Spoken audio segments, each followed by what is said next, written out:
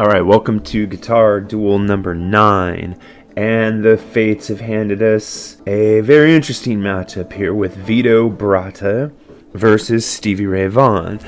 If you're not familiar with the format for this video series, it's where we take guitarist names and we put them in a glass bowl. I draw them out randomly, and then you guys vote in a poll over which one you think is better. So the random matchups can sometimes make for some very interesting pairings, and we've got one here. I'm going to give you 3 elements for each guitarist that I think makes them the best, and then you are going to provide the final decision by voting in the poll and commenting in the section below. So let's start right off with Vito Bratta. Basically what you've got with Vito Bratta is a neoclassical Eddie Van Halen disciple. In other words, he makes free use of all of Eddie Van Halen's techniques, whether it's the horse whinnies or the tapping or the controlled use of feedback, or even in some ways his picking style.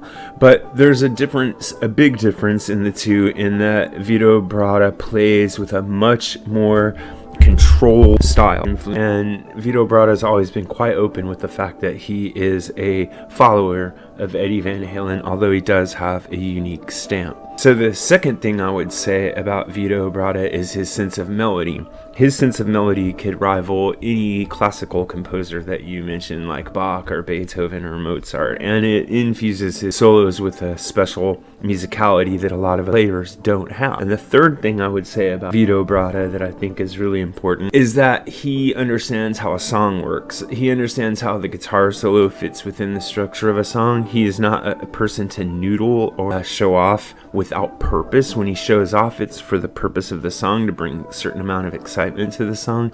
And a White Lion as a band never really got to mature into its fullest capacity. I could give you reasons for this, and maybe I will in another video sometime, but one of the reasons wasn't Vito Bratta. Vito Bratta continued to grow and develop as a guitarist, and he has just about everything that you would need to be an ideal pop rock guitar player, from style, flash, technique, panache, and yeah, flair. So I think he is deserved of the reputation that he has, even though he had a very short career with White Lion and never did anything afterwards. Okay, Stevie Ray Vaughan, interestingly enough, like Vito Bratta, is a disciple of a great guitarist, but it's not Eddie Van Halen, it's Jimi Hendrix. And a lot of people will say, well, Stevie Ray Vaughan is the closest anyone ever got to playing like Hendrix after Hendrix. I don't really agree with that, and again, that would be a topic for another video. But one of Stevie Ray Vaughan's strengths is his ability to play in the manner of Jimi Hendrix, and his ability to mimic that style close enough to give you that same feeling is technique of its own. Whether he's doing Machine Gun or Little Wing, his ability to impersonate or evoke or celebrate Hendrix is a technique. The second thing I would say about Stevie Ray Vaughan is his blues playing, and that Texas blues style. There's a difference between that and like Delta blues or Chicago blues, not just in its ferocity, but in the spirit of it. So if you play the Delta blues, you're kind of laid back, and everything's kind of moving slow, and there's an element of kind of quiet despair beneath all the joy.